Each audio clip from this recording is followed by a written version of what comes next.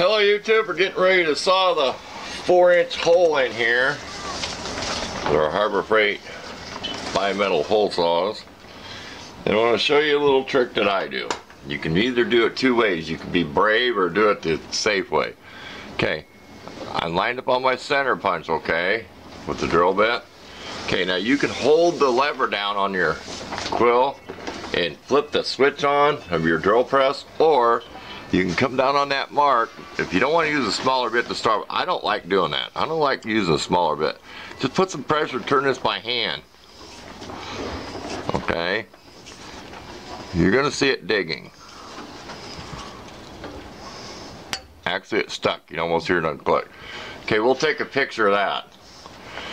That'll make sure you started right on your center punch, because I have 3 marks here. I was too far that way, too far this way. I figured out the exact sweet spot. So I did not go by the actual template. I waited till I built it, followed my center line down it. I've got this clamp down. I don't know if you can see the clamp over here. There's 2 of them. Took the vise off my table, moved this out of the way. It barely fit in here. And remember, if you're off centered from your table, things can start getting wobbly. So I said, get it centered on the mark, hold it down, tighten it. Tighten it so it don't turn. Tighten your arm back there so it won't raise or lower or move. So get it set on there, put some pressure on your little punch mark, tighten everything up, then do like I did. I just turned it by hand and started it. If you got a brand new sharp bit, it will cut by hand. So talked about that too much. Stay tuned and we'll show you a little action of the saw at work. Okay, we're getting ready to saw. I don't like this. I don't like this mandrel thing. You screw it onto here, right? And then you have to back this part off, and there's 2 pins there that go through the holes. Well, when you line up on the holes, it's never tight. You know what I mean? It's not tight by the time the pins line up. You're just out of luck. But I don't like it, but that's what it calls for. Okay, I had to lower the table. Okay, so I got it centered on my bit, and when I start this, I'm going to have some pretty good pressure on it. Okay, we're going to make a little groove first before we put our cutting oil in. So hang on, this might get noisy. We'll see what happens. I'm going to have to kind of reach around the camera here.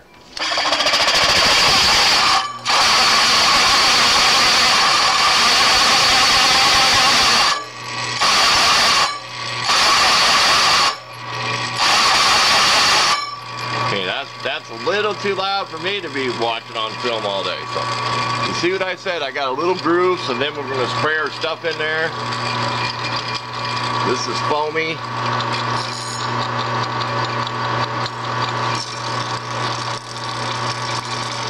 And we'll let it go down one more noisy time before we start cutting. Then we'll cut you off so you don't have to hear a couple 5 minutes of that. See, that stuff will follow the groove.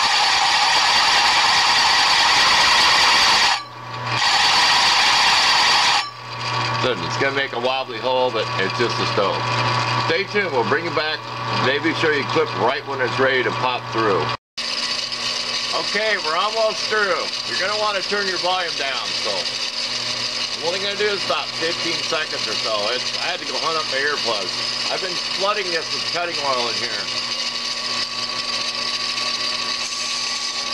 If anything, to keep it cool. Here we go. I warned you about it being loud.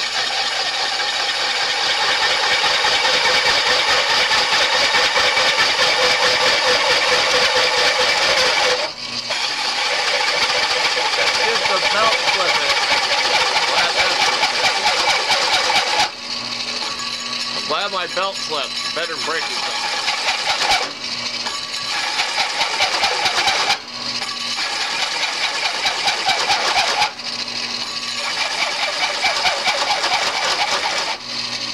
Real live problems right on video.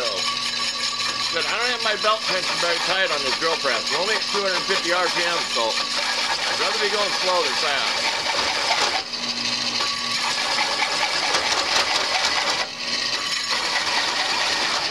But they run on that handle. Get a little slow.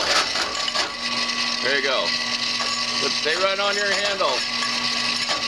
See my hand swing here. Stay right on that thing. Don't bear down, don't make too much. There you go. I don't know how centered it is, but There, I showed cutting a hole right on camera here. Stay tuned for more. Okay, what an oily mess. Safety tip, don't grab this, even with these gloves, don't grab this. See that? That edge? And that, yes, that's hot. That's like a razor blade. Not lecturing. You can still see the steam coming off this. Okay, we have no idea how centered it is. Let's get rid of this. Just grab it just enough to... And yes, I wore gloves. Don't lecture me. You wouldn't want to handle this slimy stuff. My hand was out here on the lever. Out here. Lecture me. Being defiant. Being defiant to my YouTubers. Oh boy. This is the big test. We're not going to hide this, but it's a failure, oh well. It's just a stove. Okay, let's reach under here so maybe you can get a better view of it.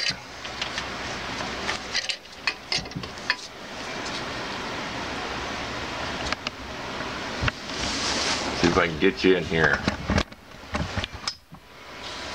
What do you think? Good enough for a stove? Said even with these gloves on, you can still cut your finger. Just paper thin latex gloves. I drowned this in oil. What do you think? Close enough? Said always drill your starter hole with a bit, so you know where the hole saw is going to start. But this thing wobbles so much. I said I don't like that. If you buy one of these, you'll know that because there's pins in there. I do not like that at all. I may make a little thin washer out of some shim stock so it tightens up when the pins are there. This was a lot harder than when I did one with. Here, get back in frame. A lot harder than when I did a 3-inch hole. And this is only 1/8" thick steel.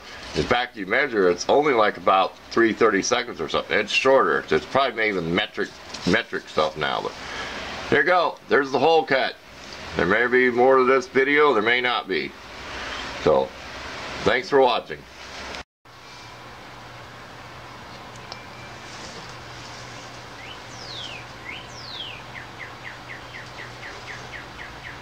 That's a cardinal if anybody can hear it over my fan. Okay, one last clip before we go. We did measure this. Okay, we picked like this spot. We are 1/16 of an inch thinner than over here. So that's a 1/4 inch. This is about 5/16. So no matter how good we measured, but it's just a stove. I mean, I'm not going to nitpick over it. And on this curve, I thought I'd show it. We have the top sticking over. We have 1 inch from this hole to the stove. Well, the top sticks are about a 1/2 inch. So we'll have a 1/2 inch clearance between the round top, which will be bigger than this, and this is approximate. I do have the piece I cut out of the stove. I will lay up here and put a Sharpie mark before I cut this. I saved this till last so I can cut this to match the bottom one down in here. And one reason that was snagging is you can see them welds in there. Let's see if I can find a real bad one. This one was cutting into that weld. One reason I decided to make this down a little bit, I'm glad that I moved this down about 1/8 of an inch. I had this 3 different spots. Had it too low, had it too high. I'm glad I moved it down. This is like 3/8 up here. But it was kind of hard to make this. This is not exactly 45 degrees. This was all in my head of how to fit a 4-inch circle. And if you're going to do this, hopefully my pictures will help. But also want to show this. See those pins in there? There you go. See them wobbling as the light reflects? Okay, that's what I want you to do. They want you to back this out so the pins are going right. I want you to screw this on. Okay, that's why I think I'll make a shim. I want you to screw this on, and this is where the pins line up. See, we're in between the holes. That's not loose. He wants you to do that. Then go ahead and run these pins in. I don't know if you can see it on the camera, those pins. There, that pin right in there. Which I don't like. I may make I got some brass shim stock or whatever thousandths. I may fine tune this.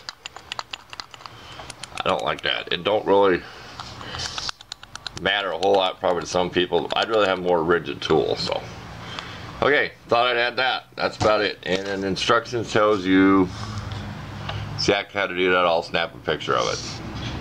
So, thanks for watching this episode. Cutting the hole in the stove connector.